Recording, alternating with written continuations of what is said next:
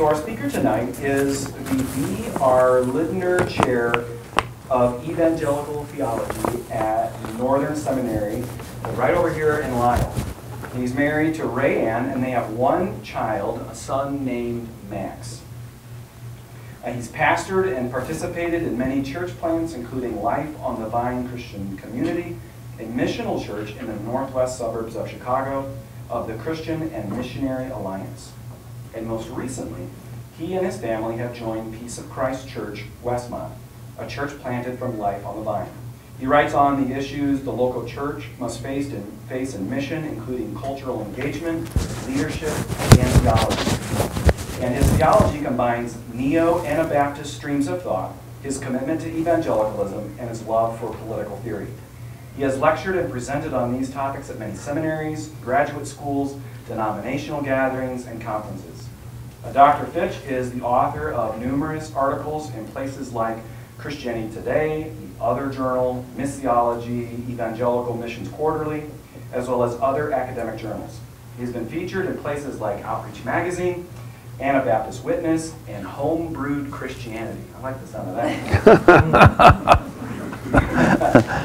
He is the author of Faithful Presence, 7 Disciplines That Shape the Church for Mission, The End of Evangelicalism, Discerning a New Faithfulness for Mission Towards an Evangelical Political Theology, Prodigal Christianity, 10 Signposts into the Mission Frontier, The Great Giveaway, Reclaiming the Mission of the Church from Big Business, Parachurch Organizations, Psychotherapy, Consumer Capitalism, and Other Modern Maladies. All right, so that last one was a mouthful. But I'm so excited for our speaker today, David Fitch. So if you would, please give him a warm welcome. All right. Thank you. You're welcome. I don't know about that intro, though. A little weird. You know, all that blah, blah, blah, blah, blah, blah, blah, blah. Okay. But anyways, the main thing is I'm a pastor down the road in Westmont at a church plant. I think it's my 7th church plant in my life, my whole life. You're here tonight, Justin? Okay. Northern Seminary student, also a guy who runs a lot of technology, and I was teaching a class last night, and he was there too, and he was giving me problems last night. So, anyways. So tonight I thought I want to just talk, I just want to present 3 ideas to you about how we think about culture, how we think about engaging culture, how we lead churches into culture, how we lead our families, our homes into culture.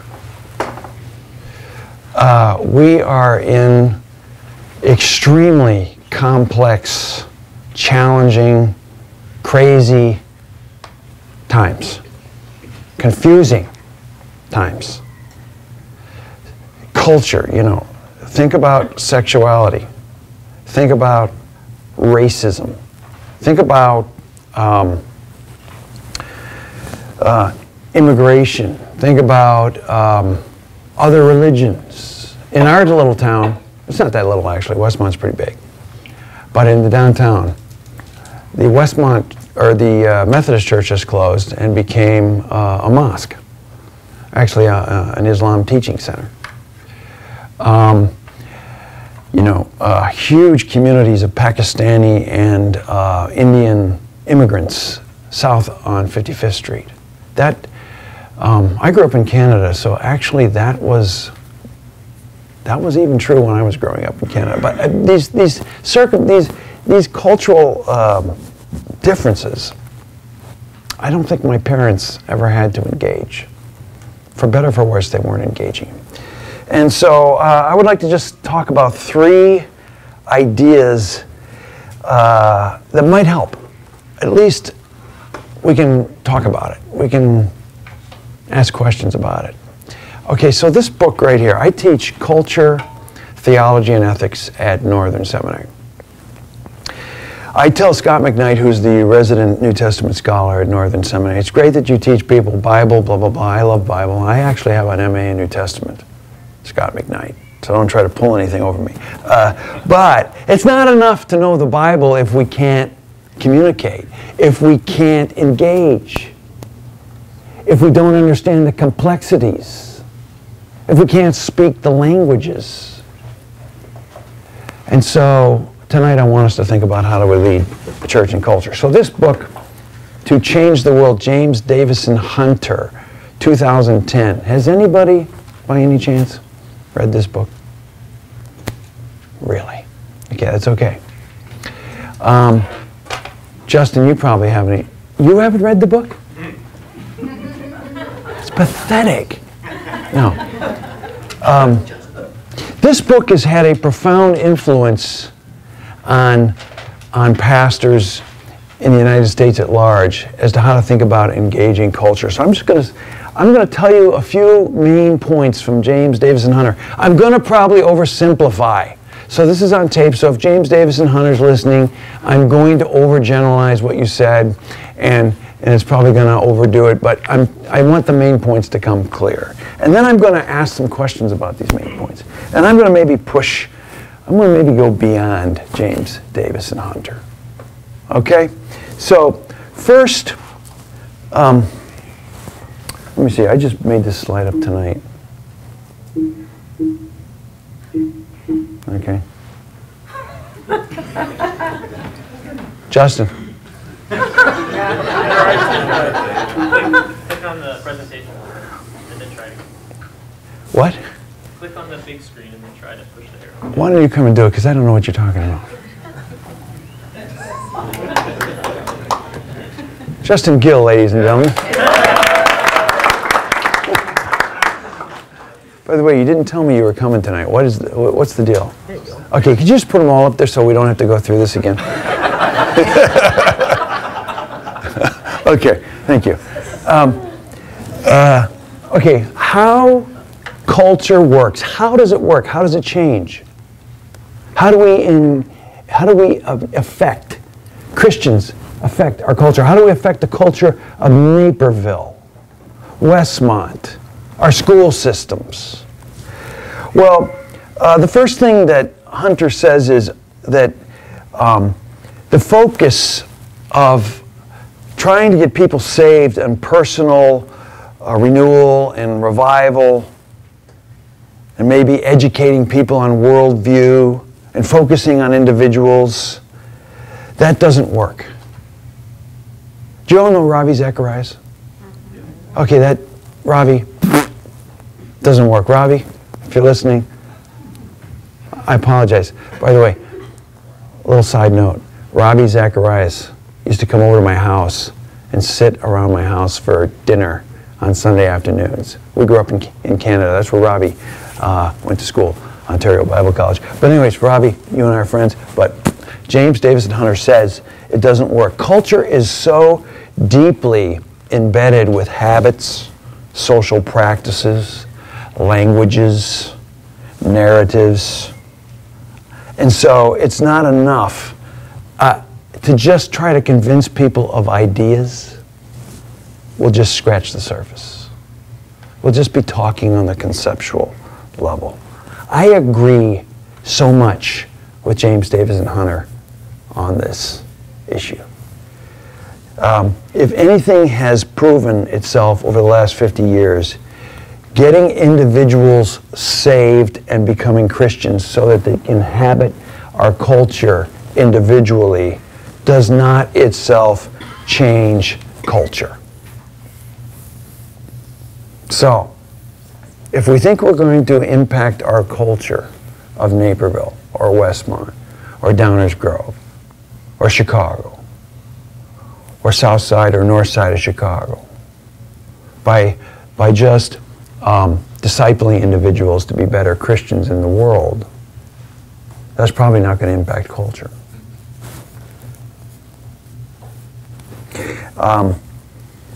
But then James Davison Hunter responds to that by saying, culture is affected by institutions like government, schools, school systems, art, museums, support systems for families. And so the way we're going to impact culture is by impacting institutions. And he says the way we are going to impact institutions is by getting the right people in charge of the institutions, which he calls elites. Okay, so I agree with James Davison Hunter on the first point. I disagree with him on this point. Let me try to make my case. Well, first of all, let me just read something that James Davison Hunter says. The main reason why Christian believers today have not had the influence in our culture to which they have aspired is not that they don't believe enough, or try hard enough, or care enough, or think Christianly enough, or have the right worldview, but rather they have been absent from the arenas in which the greatest influence is exerted. Institutions. He's saying, we need elites in institutions. I disagree. Okay, theologically, Jesus repeatedly lived and preached a different gospel. He said the kingdom shall, he didn't say the kingdom shall come through cultural elites. He said the kingdom shall come among the poor, people on the margins. The last shall be first. Matthew 25, when you give a cup of water to the least of these, I was there. That was kingdom.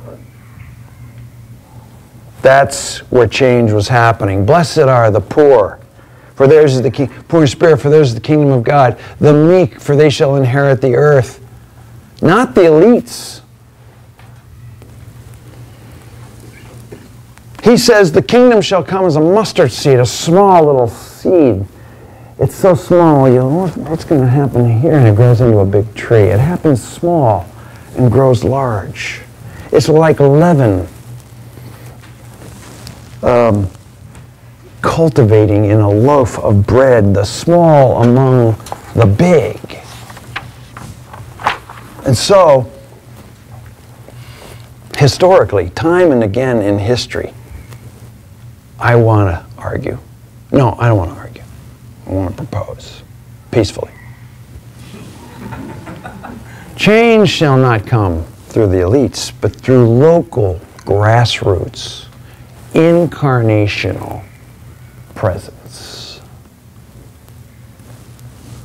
Incarnational means being with people, talking with people, bringing people together, opening up conversations, space for God to work in these places and disrupt people and reconcile people to one another.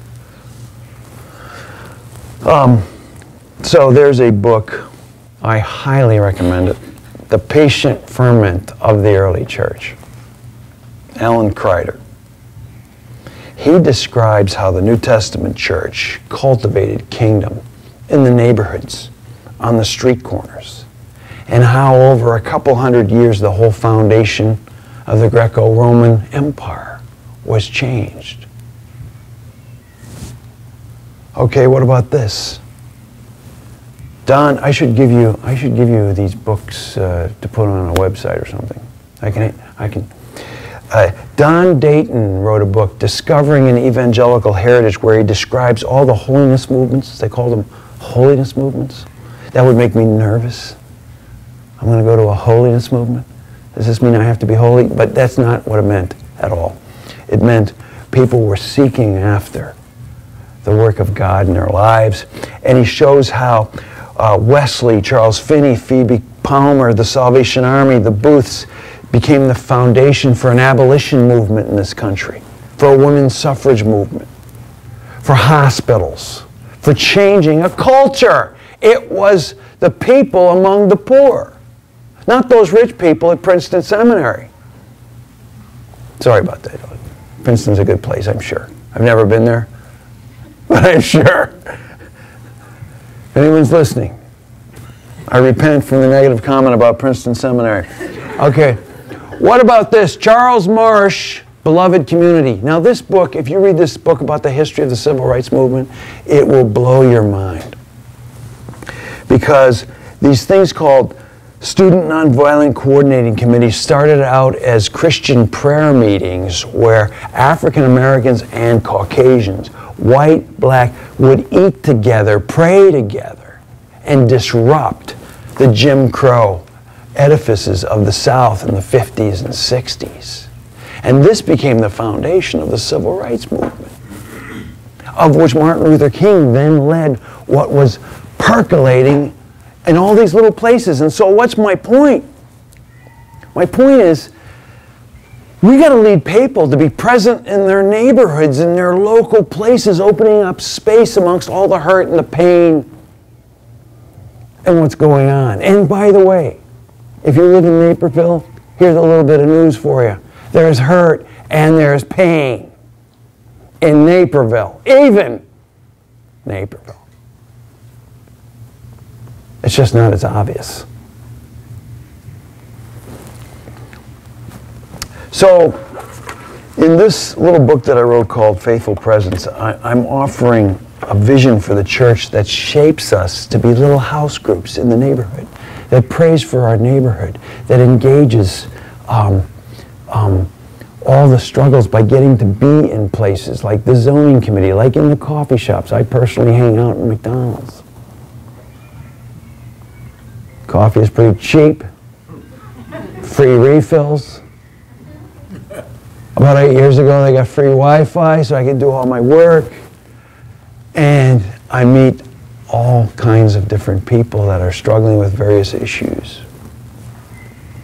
Local, incarnational, not elites, but local people gathered together to be present in their neighborhoods to what God's presence is doing in these places. And it takes practices. Reconciliation. That's a practice of Christians. We reconcile in the presence of Christ one with another. And we offer it to the world. Table fellowship. We Christians eat better than any other people in the world. By that I don't mean the quality of the food. I mean the way we eat. Because we believe the presence of Christ is at the tables where we eat and we listen to one another. Pray for one another. Allow the Holy Spirit and the gifts of the Holy Spirit to be flourished among us and heal one another.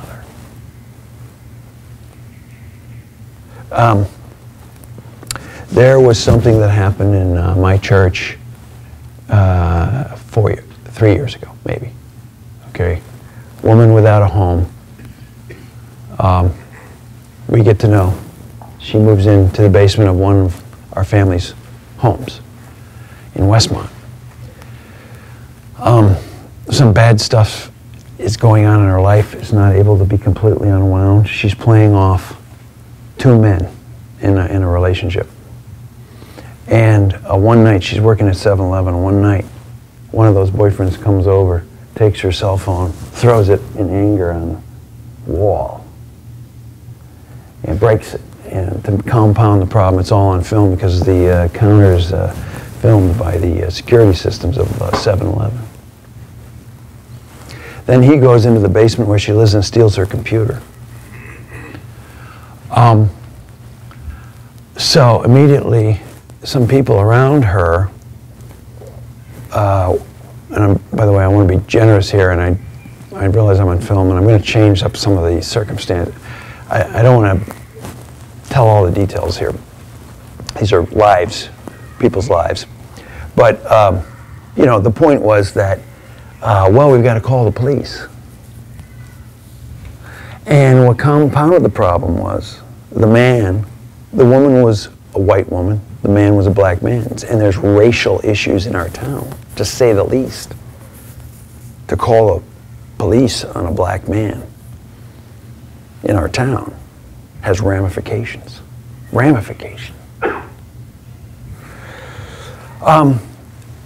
I propose we open up space instead of going to the police. Now, I understand domestic violence and all that might be in order, and so I understand all the discussion, but I'm just trying to illustrate something right now. We as Christians can actually open up space for people to be called into a space to forgive one another, love one another, reconcile, own our sin, and transform our lives. Allow Jesus to transform our lives. And that has ramifications throughout the whole community where there are racial issues in this community. So often what we want to do is we want to go to the elites. Let's go to the chief of police and let's get the right man in there, or woman, and it's better be a Christian, and it better be a Christian who's read James Davis and Honor, and so forth. We're going to solve the problems by getting the right person in charge. Where actually I want to challenge us to think about all the ways God wants to work in these spaces of these conflicts and brokenness and unreconciled relationships and everything that's going on in our town.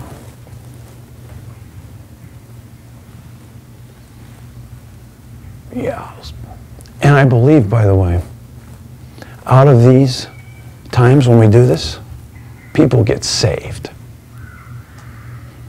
Because God is so real. And what He does in people's lives is so powerful. That when they're invited into the kingdom, they go, yes, I want this and I want more of this. I want Jesus.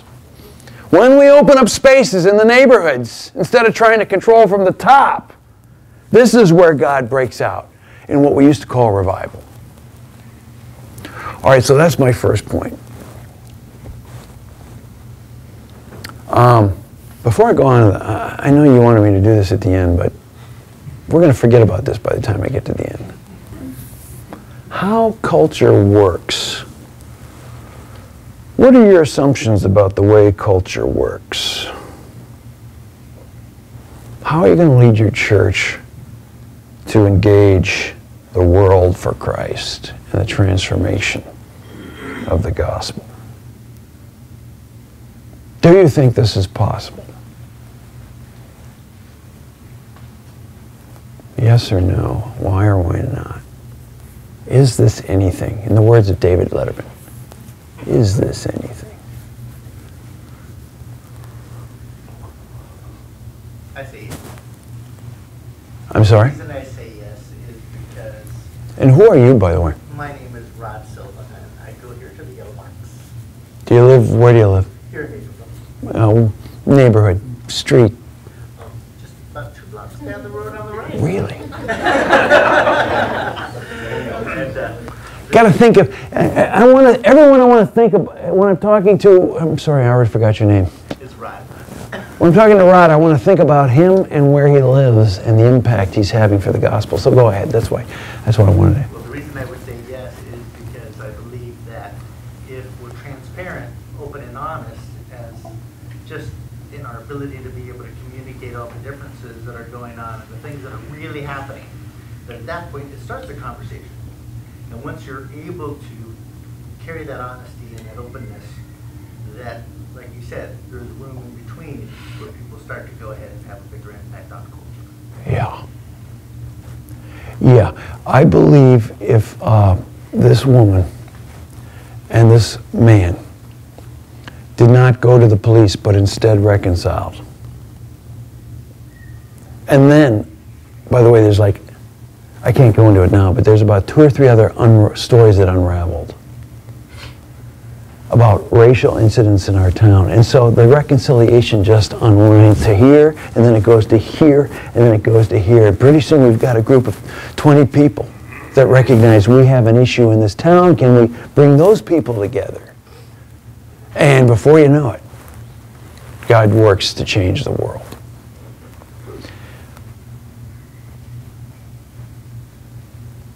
This is our calling, to go inhabit the world for the gospel, open up space for the kingdom, and people shall be saved. Elites or local incarnational presence. In this book, I give 7 practices that shape people into groups to engage their neighborhoods. Reconciliation is one of those practices. Eating around tables. Or drinking. And depending on what you're drinking moderately around tables. being with the hurting, the poor. You know, the early church believed that the presence of Jesus, the risen Lord, was with the poor out of Matthew 25. So they rushed to go be with the poor, not turn them into a project, not turn the poor into my project so I feel good for all the good things I've done for people. No, go be with, share a table. So this is cultivating presence in the neighborhood. Okay, now my second point is about how power works. Hunter defines power as inherently asymmetrical. One person has more of it than another person. And so the way a culture works is by people exerting force or coercion or power against another person. Hunter says power is inherent to our nature as human beings. We are all interdependent in relationships of power, and we can't escape it. Power. He says, quote, to be made in the image of God, to be charged with working and cultivating the land is to possess power. So here's the kicker. Question is not between choosing between power and no power, but how will we use the power? Okay, so yeah, I just want to say that I totally disagree with that. James, I love you, but you're all wrong on that. But okay. Let me put it this way. He actually takes a turn and he says, he says, you know, the problem with the political right is they were defensive and they're trying to use power to dominate and control politics. And that's not working. It's actually having a pushback. He calls that defensive reaction. Then he talks about the political left, and they're doing the exact same thing from a different agenda, but using power to dominate and control politics. I can't go into some of the more finer details here, but he says we need to quit exercising power through domination and trying to control people in politics. That's what Hunter says. Now, in relation to that, I agree 100%. But what I want to say, and to be fair to James, if you're watching, is he does now make this distinction between relational power and political power. And I don't have time to go into it, but I want to agree with this idea of relational power, but in my opinion, he does not go far enough with the way God's power works. I want to suggest presence is the way God works. Presence. This is the way God manifests His power. Presence describes the way God works, and it is a very relational, non-coercive, extremely social way of power, but it's 180 degrees different. It couldn't be more opposite from the way the power works in the world. It is by God's presence that He works in the world. You know, if you look from the beginning of the Bible to the end, the presence is the dominant theme. God's presence is the dominant theme from beginning to end. You know, Garden of Eden, a guy named John Walton over at Wheaton College wrote this book, Genesis 1, and he says the Garden of Eden is constructed or described as a sanctuary for His presence. And then when Adam and Eve fall, it's God looking for them going, why have you hid from me? Why are you hiding from my presence? Presence. you know, and I can't go through the whole thing, but it's just amazing, amazing. I got a whole chapter in here on how presence dominates our understanding and of the way God works. You know, and I'm kind of shocked because I'm not a young man anymore like Justin is. But really, it took me till I was in my 40s even to begin to understand that it's by God's presence that He changes the world, and it's by God's presence that He works in my life, and it's by God's presence that He's in the neighborhoods working. And so we know that God is at work over the whole world, you know, omnipresence. But this guy named A.W. Tozer said, yeah, He's omnipresent, but He becomes manifest presence, visible, real presence, as we make space for Him to work, not only in our lives, but in our neighborhoods. This faithful presence, you know, you think of Jesus. God comes to us through sending the Son to be present with us, Emmanuel, God with us. John 1:14 says He tabernacled among us, with us, His presence, right? And then He says in the upper room, as the Father sent me, so send I you. He breathes on them the Holy Spirit. And He says, you extend, I mean, I'm translating now, and theologically, of course, my presence goes with you.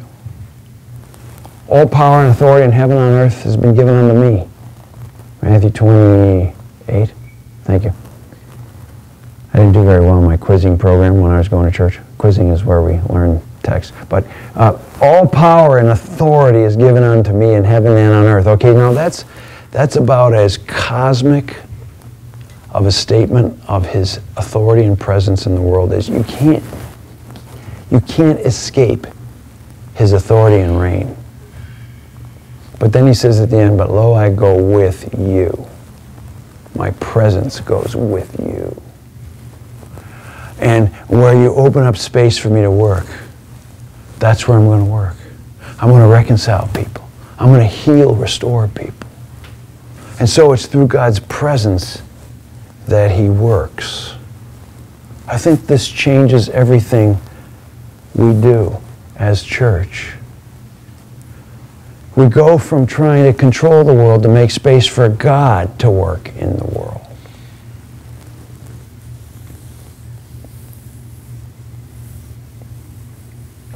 So when we engage culture, I'm in agreement with James Davison Hunter. Let's not go try to control the world. Let's not go try to put elites in charge. Let's not go try to dominate and control everybody. Let's make space for God to work out there in all the brokenness and the hurt and the pain of our neighborhoods.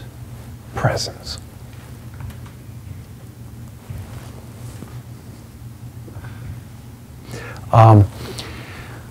There was a guy, I know this guy, and he was a well-known obstetrician, and I'm not going to say the city, but it wasn't Chicago. You know what? When I wrote this story up, I actually already told the city. So, Minneapolis. And there was a series of hospitals that had, okay, so when you have, women, forgive me for talking about this as someone who doesn't know what he's talking about, but evidently crisis pregnancies with real issues. The hospitals charge $10,000 to $12,000 per pregnancy, crisis pregnancy. A uneventful pregnancy is $3,000. And what these hospitals had figured out was there's a way to make every pregnancy a crisis pregnancy and charge $12,000. Cha-ching, cha-ching, cha-ching. The problem with it is that they had priced so many people out of medical care to have proper birthing medical care. And this was an injustice. So the doctor went to the hospital system and they said, no, legal says we got to do this. Legal says we, blah, blah, blah.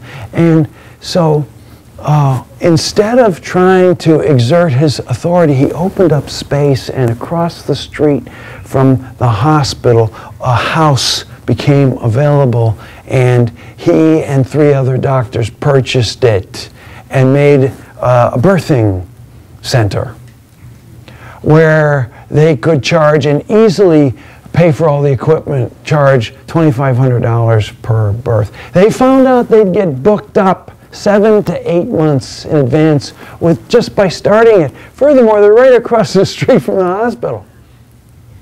So they had gone over and over again. He had gone and said, look, you can't do this. This is unjust.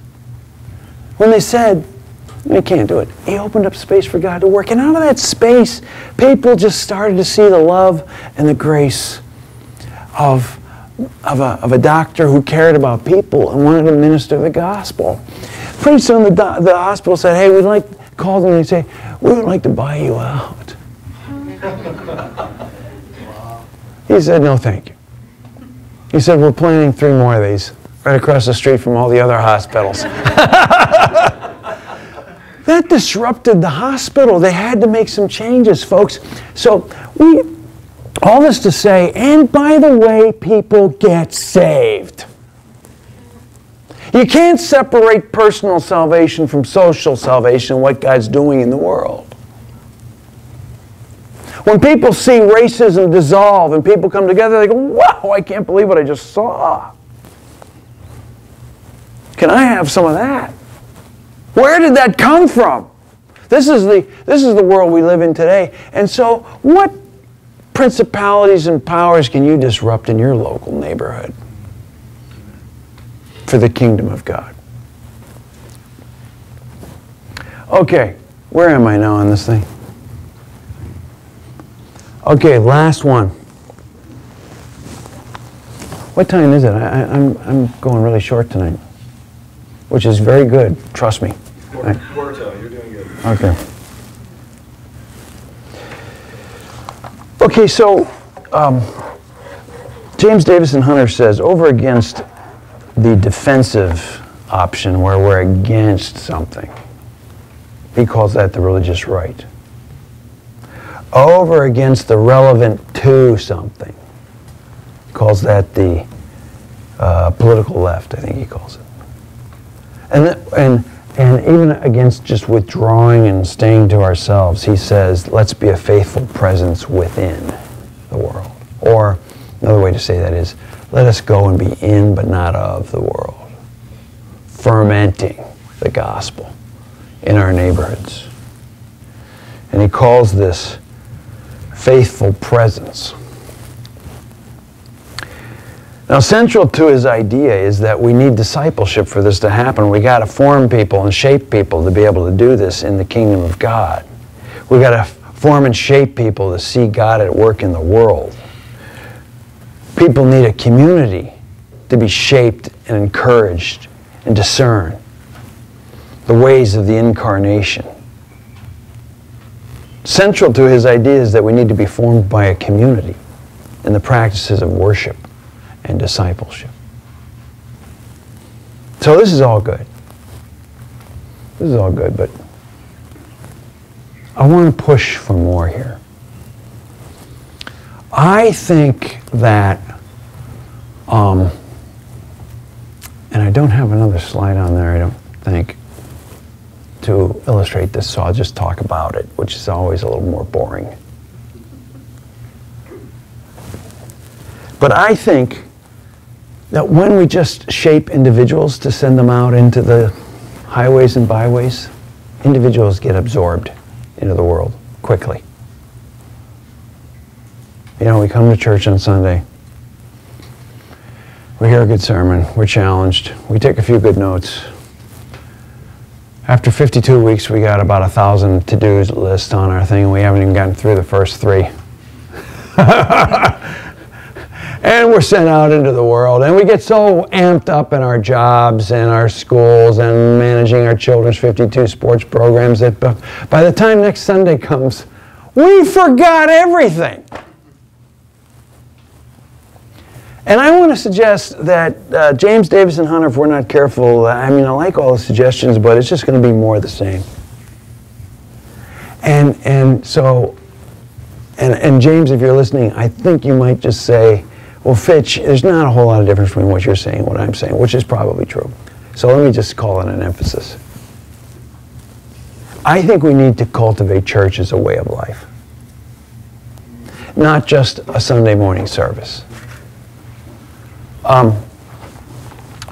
Acts chapter 2. So right now I'm just trying to upgrade how we define faithful presence as the answer to how we engage communities.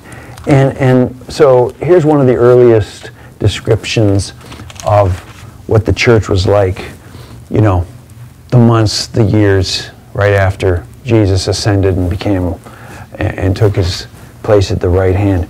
It says day by day. This is Acts 2:46. Notice it doesn't say just on Sundays, or it doesn't say just on Sundays and one meeting a week. It said, folks, I'm serious, day by day. Even I know what that means, and I'm not Scott McKnight. Scott McKnight is this New Testament scholar at Northern Seminary where I teach, who thinks he knows everything about the Bible. Okay. Day by day, as they spent much time together. Together. In the temple. They broke bread at home and ate their food. I should say, they broke bread from house to house and ate their food with glad and generous hearts, praising God and having the goodwill of all the people. And day by day, again, the Lord added numbers to those who were being. It was like a nonstop being saved. Okay, so they were in the neighborhood. So look, there were three spaces here. The temple, which is the very center of the presence of God for Israel and for Jerusalem. And by the way, Paul calls what the temple? 1 Corinthians 6, 1 Corinthians 3, and other places. The church becomes the fullness, the temple, the place of his presence in the neighborhoods. But they didn't just stay in the temple. They ate their food. Remember I said eating was a big deal for the first church, practicing eating, food, eating. We all eat anyways. Why don't we do it from house to house in the neighborhoods, praying for our neighbors? They ate their food with glad and generous hearts, praising God. And then it says they had the goodwill, or they were connected with all the people in the neighborhoods. At our church, in this book, I call it the three circles. The close circle. The intense close, not closed, close, where everyone is committed to submitting to Christ's presence and knowing his presence. Let's say on Sunday morning. That's when it happens in my church. You probably have a Sunday morning, but I hear you have other gatherings like that on other times. Close circle.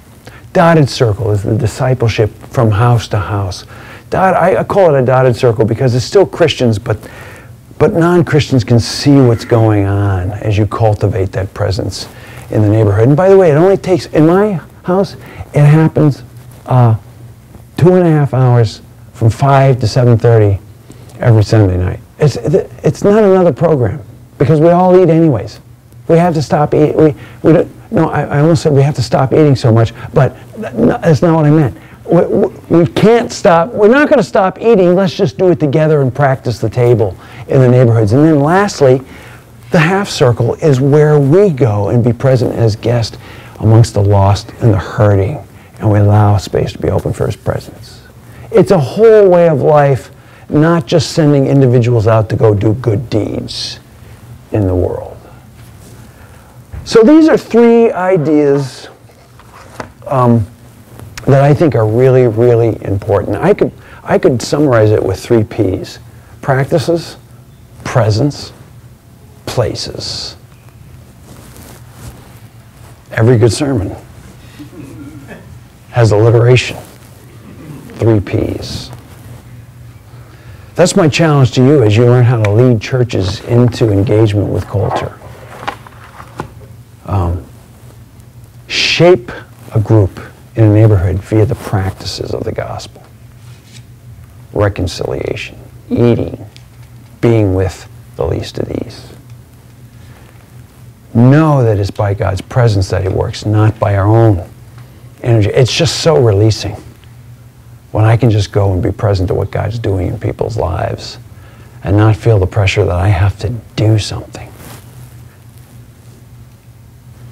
And then lastly, places. We need to cultivate the gospel. We need to cultivate presence, not only on Sunday morning, but in our homes, in the neighborhoods, and in the half circles of the broken and the hurting. And they all work together as one whole way of life. All right, so that's it. Wait, did I have anything? Did I have any? No, that's boring. That's boring. Boring. That's my new book coming out in July. The Church of Us versus Them. Sorry, cheap advertisement. No, boring, boring, boring, boring. Okay, let's just shut this thing down. Okay. Any questions, any ideas, any, is this possible? Maybe you're already doing this and I've just been talking and you're all going, duh. Okay, we have a question there and then a question there. Yes? Just wondering for clarification, I'm not sure if I heard you correctly. Were you calling it a half table? Half circle. Half circle? What? Yeah, I call it a half circle because, okay, so the circle represents Christians, the line in the circle. Close circle means, hold on one second. Hold on, I can do better than this. Justin, be ready. This could go really wrong fast.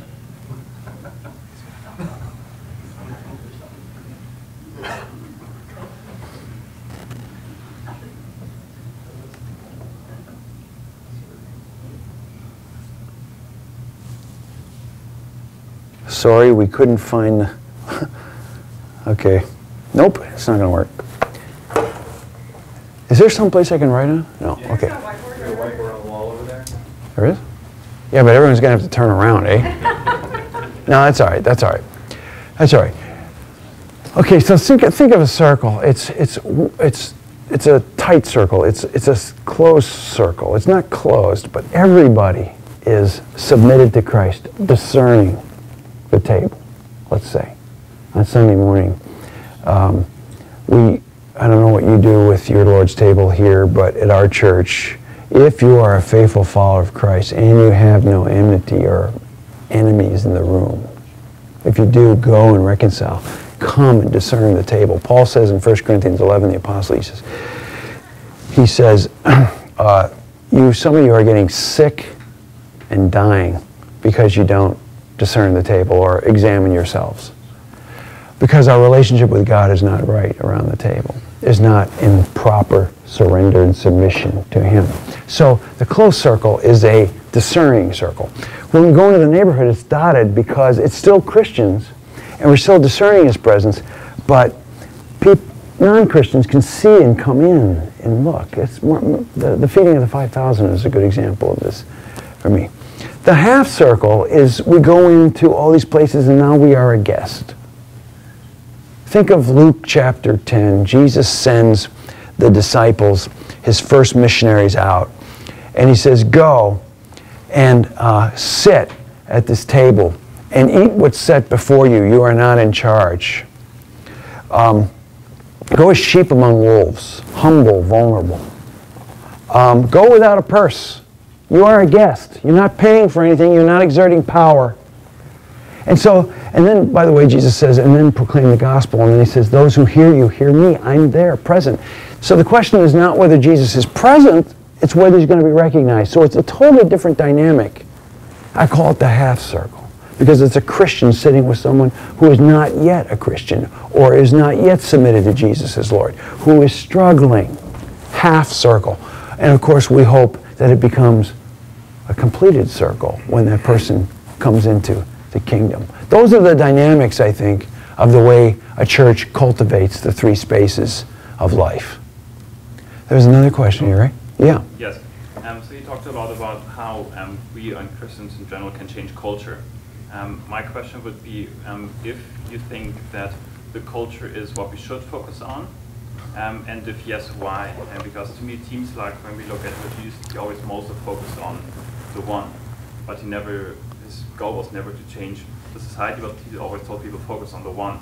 And people oftentimes land in the pitfall of trying to change a big thing when they should have focused on something little. So would you say that changing the culture is our goal, or is it only the result of, for example, focusing on the one? Okay, well, the dichotomy kind of throws me off there. The dichotomy, is Jesus trying to change the little or the one or culture, or is he, I think the way you said it was, is he focusing on the one and culture is an after effect? Yes. And okay, so for me, what is striking about the incarnation, that God came into the world, and Alan Hirsch says no one even knew he was there for 30 years. You know what I'm saying? In other words, God is here, and we don't know it. You remember, that's going to sidetrack me. I'm getting better at listening to the Holy Spirit. I was going to give you another example of that. Don't go there, Dave. Thank you, Lord. No, the point is that God comes into a culture to learn a culture so as to be able to communicate in that culture. It's actually not possible to communicate in a culture without being in the culture. So we have to engage, and so it's almost impossible for me to work on the one without working on the whole. What I want to talk about, when Jesus was in the temple, disrupting the tables, he was disrupting. What he was doing was he was disrupting the culture of Israel, who had thought they had a priority with God that the rest of the world didn't have. They had posture. And so he was disrupting the culture.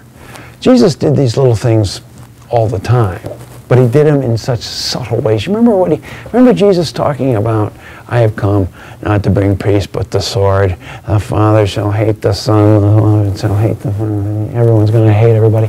Actually, okay, so the sword, okay, I want to hear this tomorrow morning from McKnight, okay? So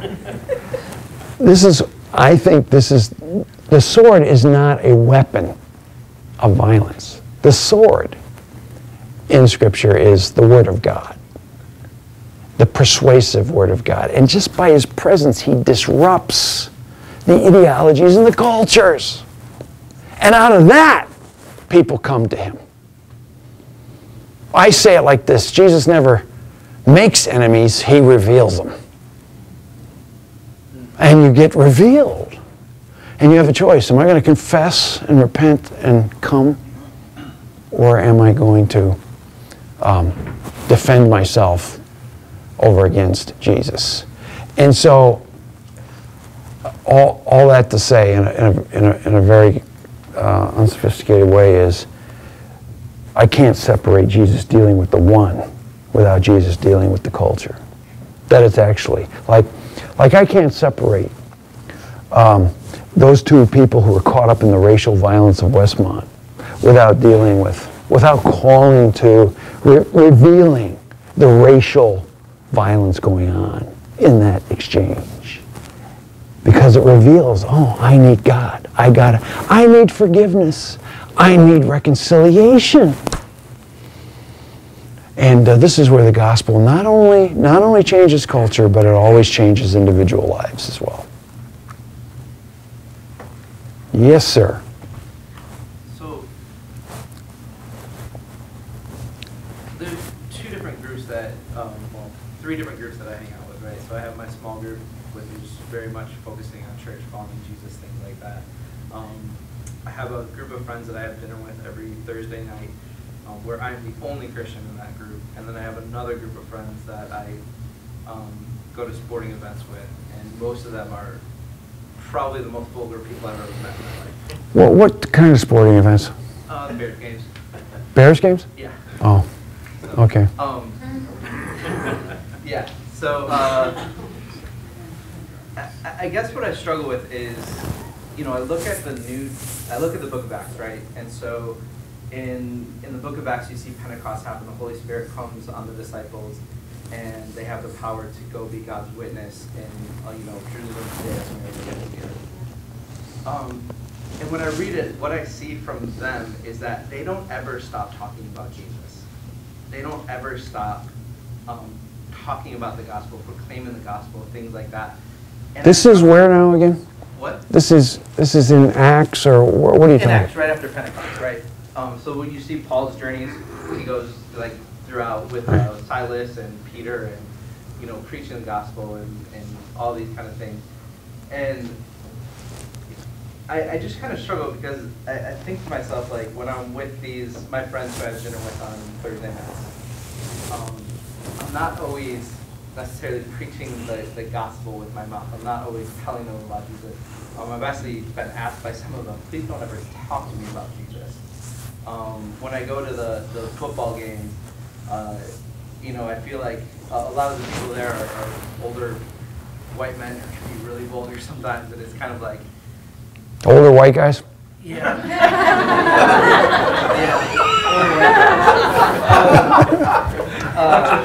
Older white guys tend to have certain leanings that, I don't necessarily always agree with. Do they watch this on film, by the way? Do they watch this? I mean, I'd be happy if they did. Oh, okay. That would be a step forward, I think, for a lot of them in their faith. But I just wonder, like, what is so I hear you kind of talking about opening up the space, engaging the culture and things like that. But at what point, like, how do we actually start making that impact with our voice? Or, is that what we're called to do? And how does that actually work in those situations? Yeah. Okay, so the second point I made was the distinction between the way the power of the world works and the presence of God, His power works. I just think that's so important. And it changes the way we engage everybody. We go now into the world assuming God's at work in people's lives. We go there to discern God's presence at work, not only in them, but around them. Now, when Paul healed that guy, was it Acts 4? Justin?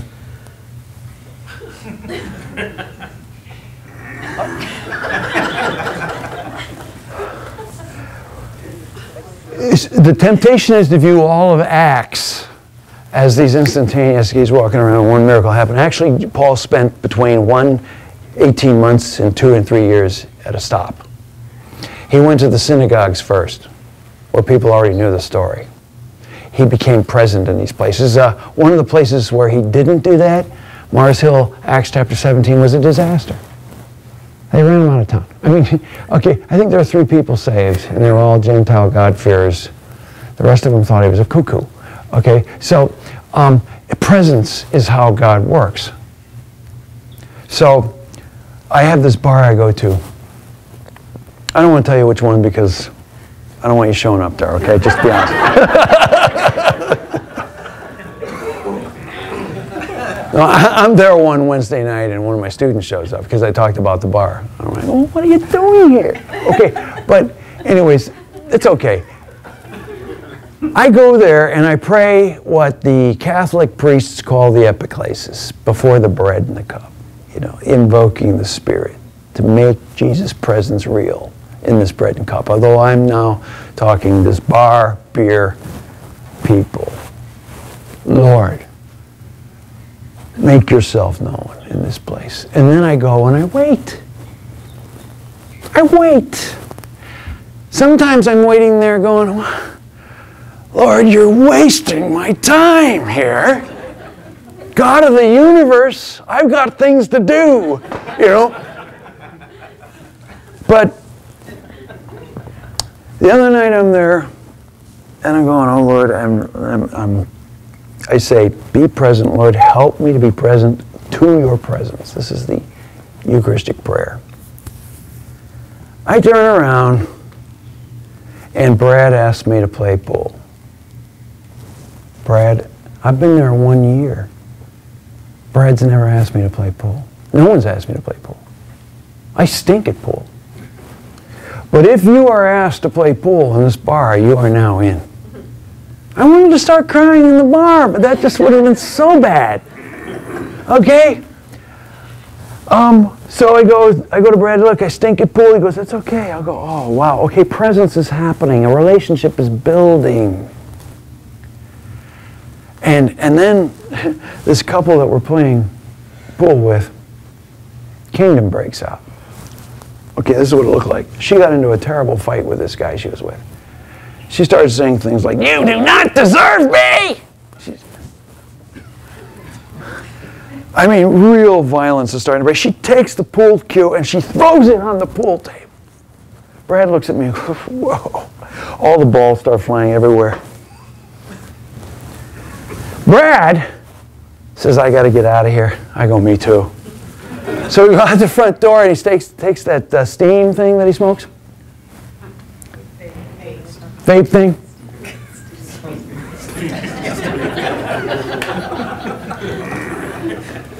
I light up one of my, I was in Europe a couple times this summer and I had these moods, really, cigarillas, they're unbelievable.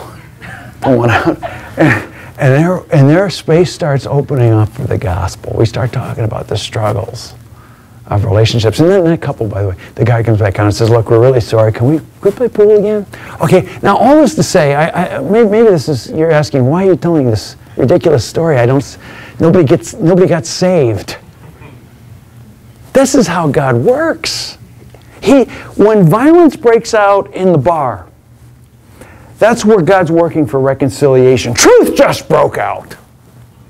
Now, am I going to be present and ready to proclaim the gospel when he starts pouring out his life to me? I've seen it happen again and again and again if I will wait long enough. I was at the bar about 6 months ago, and this guy named Mike, if you're listening, sorry to throw you under the bus. Okay, Mike comes, sits at the bar, we're having a beer, and Mike starts shaking his right leg like he's nervous at the bar. And he says, okay, now what do we do? I go, what are you talking about? Well, when do we make our move? What are you talking about? Do you have a tract in the back of your pocket? No, we wait patiently, praying, presence. The pressure's off. Sometimes it can be boring, but pressure's off. And sometimes I'm there and absolutely nothing happens. But people saw me, I'm there, they know me, this too kingdom shall come from this. This is the kind of work we're called to. Alan Kreider, patient ferment of the early church. And when they start pouring out their lives to you, the Spirit will give you the words for the gospel. Jesus is Lord, He's working in your life. Are you interested? I can see where He's taking you, and I just believe He's doing this. Are you interested? Yes. Well, then let's go. I think I've overspent my time here. I mean, is it 9 o'clock yet? No, it's 10 after 8. I think we have some time for a couple more questions. Yes. Name again one more time. Rod.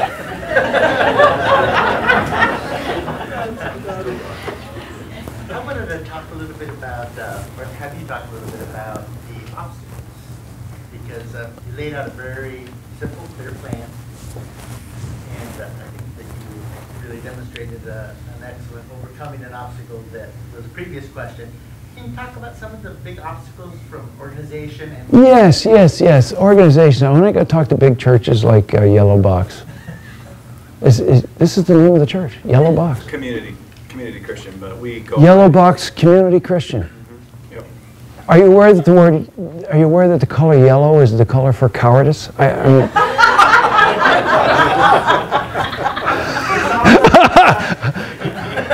okay. Anyways, I'm just having a little fun with you. Sorry. I probably will not be invited back. Okay. But when I go talk to big churches, I talk about how do we go from programs to presence?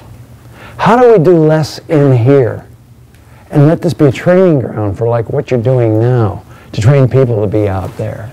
You know, how do we take the basketball league and the basketball court and 10 great basketball coaches spending all their time in here, and why don't we send 2 basketball coaches at a time to the YMCA, to the Park District, to all the places where people are hurting, to go and be present as their half circle. Spend enough time with the kids, and kingdom will break out because God's working there. But the second big hurdle is really, I think we've lost, in the United States, I think we've lost the wherewithal to make space for His presence. I think we've architected God's presence out of our lives. I think we're so busy, we're so crazy. I mean, if I lose 20% on my what do you call the retirement account thing? 401k. If I lose 20% on my 401k, I'm down on my, oh God, I'm not going to survive. One more day. Meanwhile, it's hurting people all around. I'm obsessing about my 401k. On the computer. Okay. We're more God. Our 401ks have taken the place of God. All I'm trying to say is all the ways our minds, our bodies, our habits are formed to not have to depend upon God for anything. And we don't open up space for His presence to work. Instead, we want to take control. We want to be in control. And Jesus in Matthew, and I can't remember the chapter and verse. Why'd you just raise your hand when I said I can't remember the chapter and verse? I was going to ask you a question. Oh.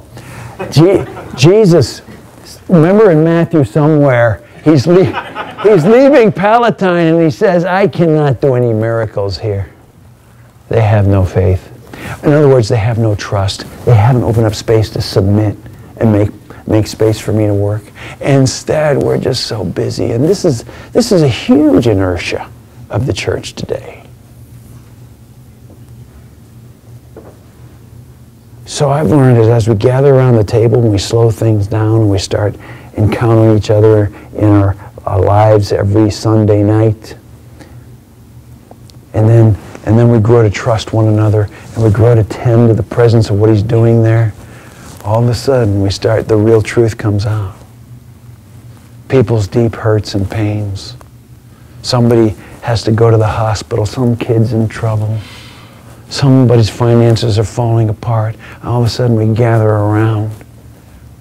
We unwind the stuff going on, the antagonisms, the unforgiven sin, the broken relationships, the brokenness inside, the healing that's needed, and things start bursting out and miracles start to happen. I know I sound crazy right now. I know I sound charismatic, but this is what happens, and this should be the norm for the Christian life. But we need to make space for it, folks. And these practices that I'm talking about do that. He's given us practices to do this. Okay, was there another question besides Justin? Yes, thank you very much.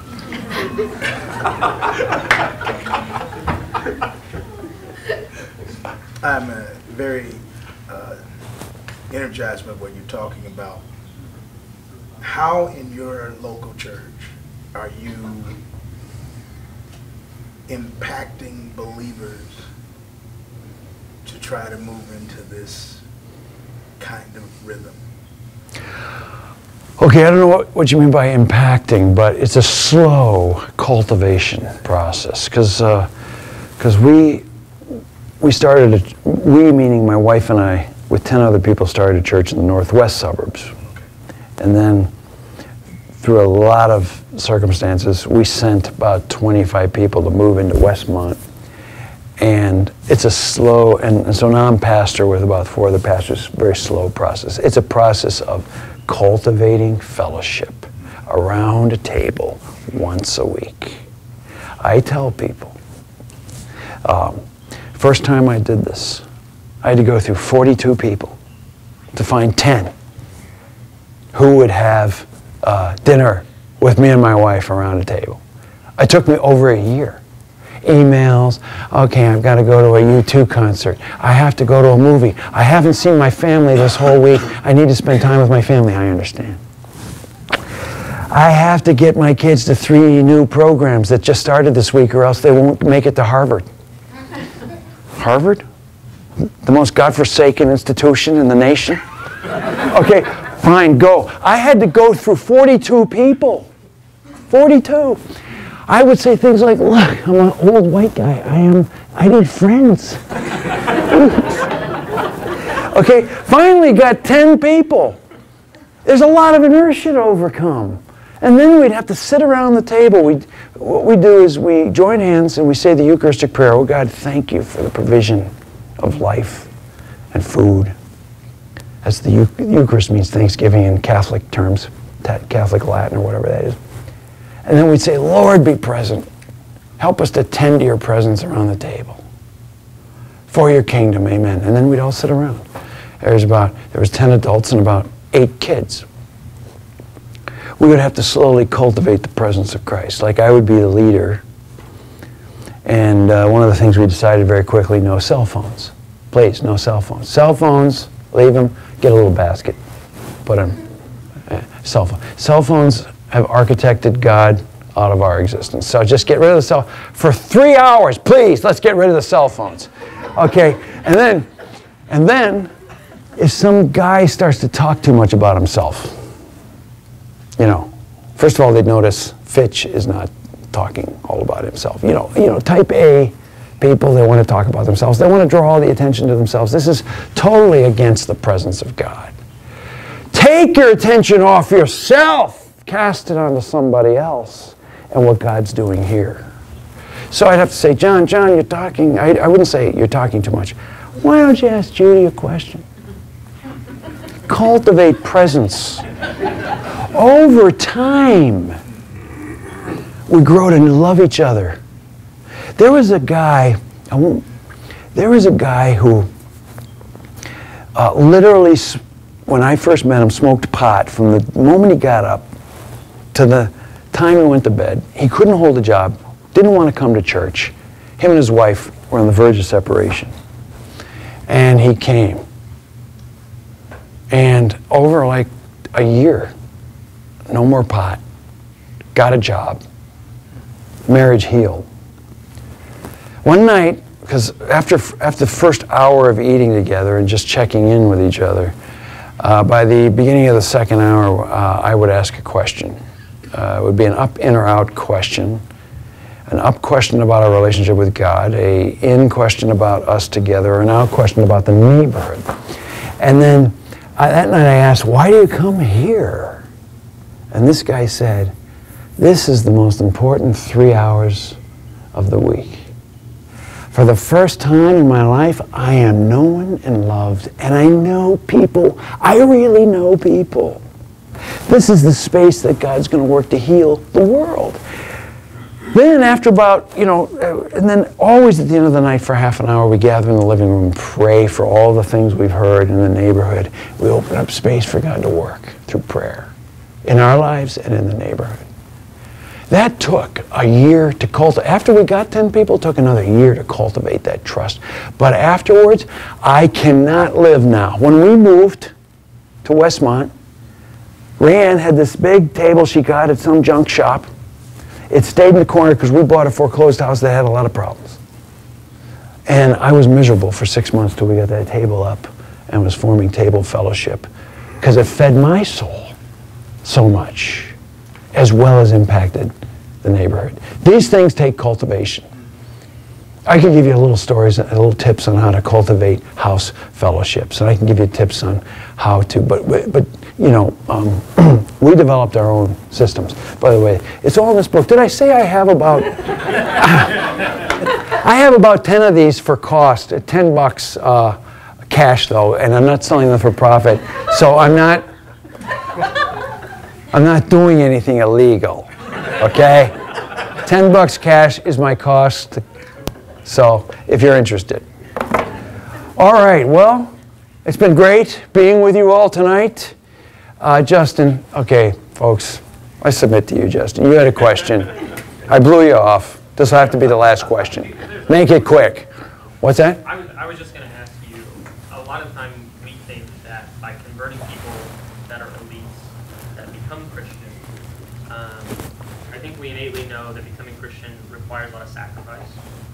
And as a person, knowing your bio a little bit, that has crossed from elite to sacrifice to create a faithful presence in local communities and stuff, could you give a slight bio of yourself and tell us why you think that it's important to transition, to give up that kind of power and money? Why is it worth it in the Christian life? Someone was asking me about my financial career before I became a professor. And I said, I'm a union guy.